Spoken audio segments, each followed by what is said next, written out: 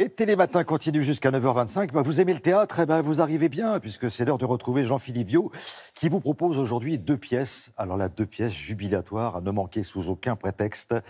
D'abord parce qu'il y a une pièce qui signe le retour sur les planches de Didier Bourdon, et l'autre, d'une drôlerie extrême, qui est portée par une brochette de comédiens exceptionnels. Je pense que j'ai bien résumé, Jean-Philippe.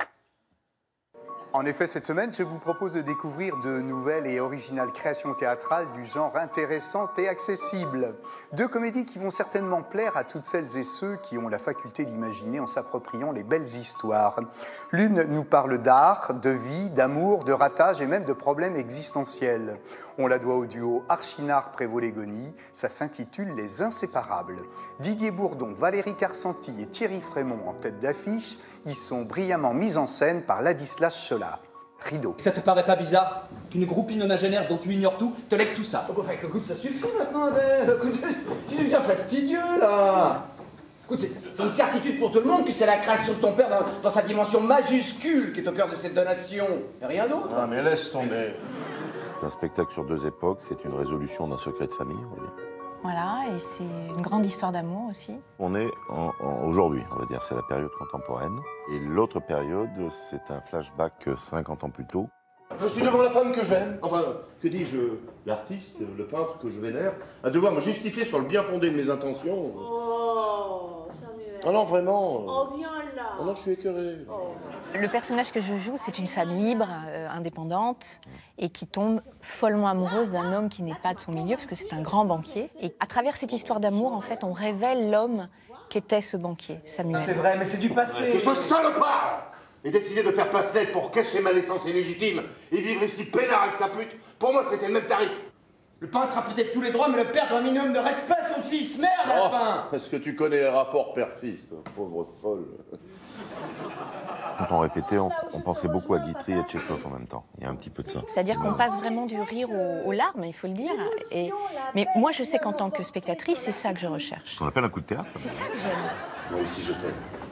Ce n'est même pas du cristal. Moi aussi, je veux vivre avec toi. Ce n'est que du verre soufflé. Toute la vie.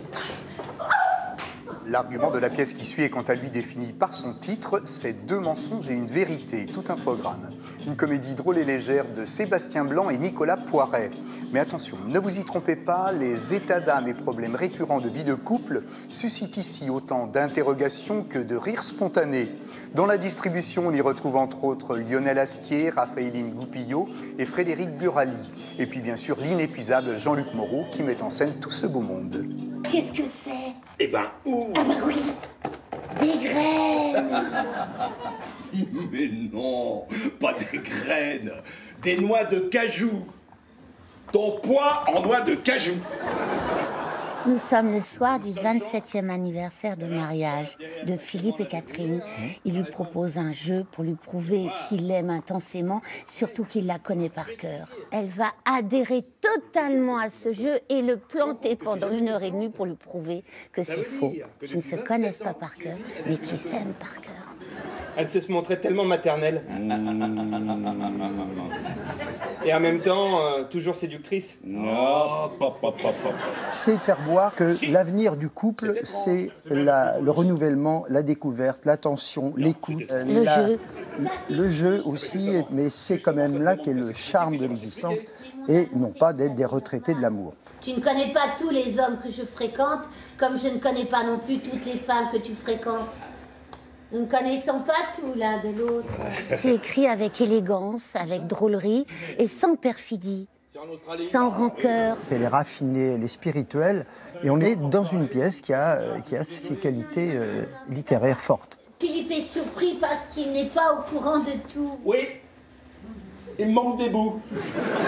Quand vous allez savoir, ça va vous énerver de pas avoir trouvé tellement c'est facile. Ouais, non, mais déjà, là, ça me... Rire, suspense, questionnement et humour sont les points communs de ces 2 comédies détentes. L'imaginative mise en scène élaborée pour ce drôle et étrange voyage dans le temps de ces inséparables ne peut passer inaperçu. Tout comme d'ailleurs l'inusable mécanique théâtrale affinée par Jean-Luc Moreau dans 2 mensonges et une vérité. Disons-le franco, ici les zygomatiques sont mis à rude épreuve et personne ne s'en plaint. Voilà, c'est tout pour aujourd'hui. Bon spectacle et à très vite, c'est promis. Voilà, que du talent sur scène. Didier Bourdon, Valérie Carcentier, Thierry Frémont, Pierre-Yves Bon et Élise Diamant. Ça, c'est au Théâtre Hébertot.